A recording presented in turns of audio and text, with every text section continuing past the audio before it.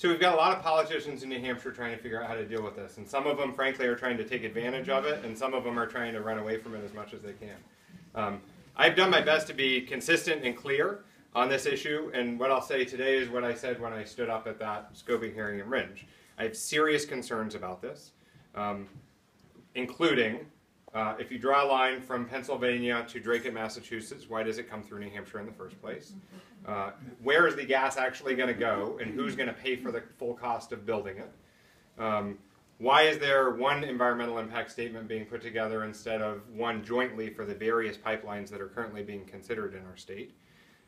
If you look at our state energy strategy, it says we need to diversify away from fossil fuels.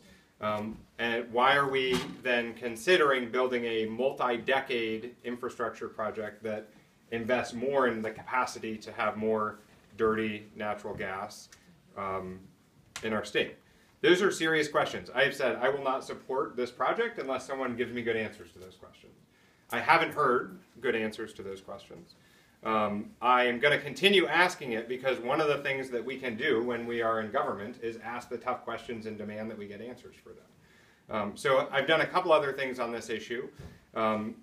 And I think they're examples of the sort of thing that we can do along the way where we work together as community activists and elected officials to try to make an impact on what is right now an out-of-state company trying to force its will on the people of New Hampshire.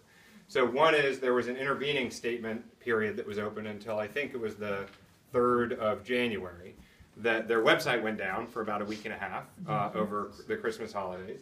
And I called the Attorney General and I asked that we formally as a state asked that they extend that deadline, which it was done, for a couple more weeks. 2,000 different interveners have intervened in this case, including the state of New Hampshire itself, as well as I think 6 different state agencies.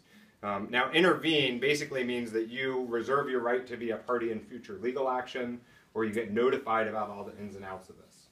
And then the more recent thing that I've done is we asked, and not just me and other executive counselors asked the state for specific lists and maps of every state property that would be impacted by the proposed pipeline.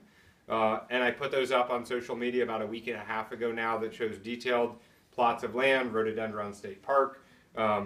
That's over, I represent the town of Winchester, which is one of the 11 towns that's on the project. I think that sort of getting that information out so that folks can look at the exact plot of the route and how it'll impact state lands in their area is going to enable people to ask good, tough questions about it. I wish I could stand here and tell you that there will be a vote on the state executive council or that the governor will have a bill that he or she will sign or not sign that will make this project happen or not happen. The fact is, our federal law, so if you have an issue with this, and I do and I'm asked about it, you should go talk to our congressional delegation and senators to see if they'll change it. Our federal law says the FERC, Federal Energy Regulatory Commission, can decide, if they decide to approve this project, they can take by eminent domain land that the state objects to them taking.